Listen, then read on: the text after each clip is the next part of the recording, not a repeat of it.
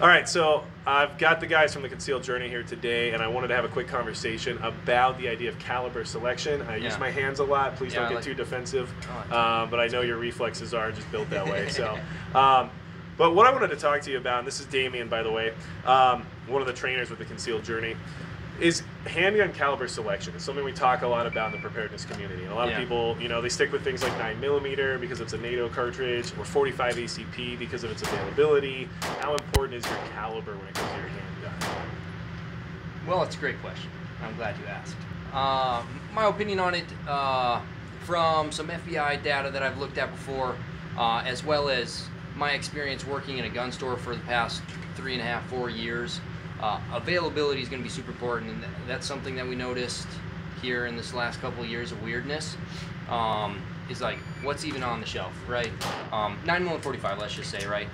Something that's common, it's something that's like available. You can get guns chambered in that. If you want to talk about like battlefield pickup stuff or whatever, if you're gonna, you know, loot and find resources, a part to replace stuff you already have, I would say, you know, go as common as you can, right? Like 9mm is super common. You can get more ammo than 45 ACP, but those are both very popular calibers. Regardless of like what caliber you're going to pick in there, I would say pick commonality. It's going to be super important. So, you know, we both run Glocks, right? So we can interchange mags, sights, spare parts, whatever. We've got a couple of Glocks, so we can break 2 down and make a new one or whatever if we have issues. So like that kind of commonality as far as resources for preparedness, I think, are far more important anyway. That makes sense. And when it comes to, you know, talking about these calibers, you know, the biggest debate's always 9mm versus 45, right? So at the end of the day, what, you know, we're at least kind of seeing data-wise now is that debate just doesn't matter anymore.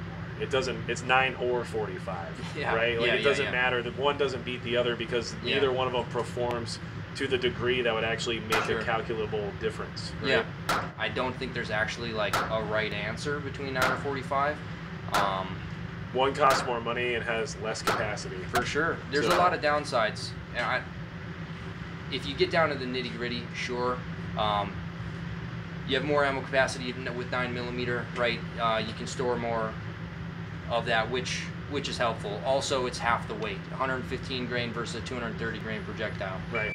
The debate is 9 or 45 for a reason. Nobody's talking about 40 short and weak anymore, so let's just put that to bed. Yeah. And that's even super petty.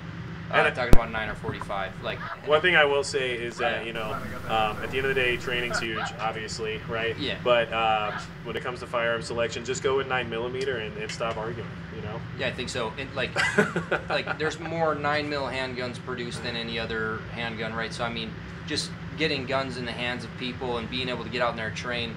9mm is more cost effective as well. The handguns are typically more cost effective. So if you want to talk about just building up your capabilities to defend yourself, honestly, the 9mm seems to be. If it were the other way around, maybe I'd be rooting for like cost effectiveness, right? I mean, from an economical standpoint, if you're going to save money on the firearm, you're going to save money on the ammunition, or if it's more available in the firearm or in the ammunition, then think about the other resources where you can put that investment towards, right? Right. Given any other preparedness goods that you may want to consider. There's a ton. I'm not going to start getting into because it's not my forte, but think about all the other areas that you could put that money towards. So it's economical as well, not just this old petty debate of, you know, which one's bigger, whatever. Right. You know, that's just a peeing contest that's honestly super outdated, and it's just boring at this point in time. Yeah, no, it makes sense. And, you know, that's just why I wanted to touch base on it with somebody who shoots more than I do, has more experience with firearms than I do, just because it is a big topic in the prepping community. You know, which calibers, what do you store, what should you have all your firearms chambered in? You know, we talk about 5.56, we talk about 308, we talk about 9mm, 45, 40 comes up and stuff like that. And I think, you know, just standardizing it and then making it, you know, a little bit of an easier thing for someone to get in the door with is the way to go. I still feel like 9mm should be everybody's first cartridge if they're getting a handgun for self-defense. You know? For self-defense, for sure. Yeah, for sure. So, you know, I just wanted to have this conversation, get some insight from you. You know, like I said, I'm here with the guys with the Concealed Journey. We're trying to do some training, and then I'm trying to steal any knowledge that they're willing to give me. So, thanks for the conversation, Damien. Absolutely. I appreciate it, and I will try my best not to make you look bad. You know what I mean? We'll see how that works out. Yeah. Thanks for making me look less bad. That's okay? tall. That's a tall order, man. Yeah.